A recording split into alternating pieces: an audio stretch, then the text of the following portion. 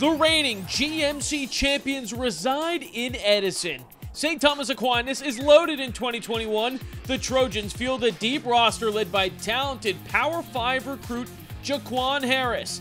STA facing JFK-Iselin in their season opener at home. Harris was put on the map after a breakout sophomore season last year. He's no doubt one of the state's top juniors. There he hits the corner three. A few possessions later, Harris making the turnaround J look too easy from just outside the paint. The Trojans then turn up the pressure defensively with a full court press. Harris reads this pass, gets the steal, and jams it down.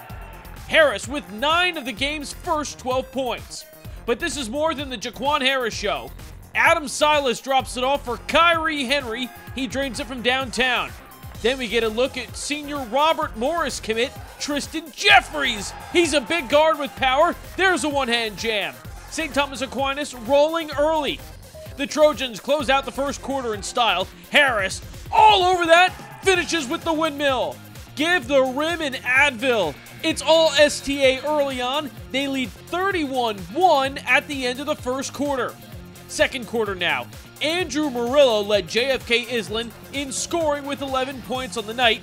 Here's one of his 3 triples from this game. But the Trojans were just relentless. Here's Adam Silas running the fast break. A fancy finish on the other end. He had 13 points in this game. And the story of this one, though, the season debut of Jaquan Harris. There he goes with the reverse layup. It's too easy. One more from Harris here before halftime. A routine two-hand jam. St. Thomas Aquinas leads 51-16 at the break. They go on to secure a 90-39 win over JFK-Iselin. Harris delivered a game-high 23 points for the Trojans in the win, followed by 18 from Tristan Jeffries. STA will be back in action in a week with a road game against Edison. JFK-Iselin hosts Hillsborough on Thursday. From Edison, I'm Jay Cook with JerseySportsZone.com.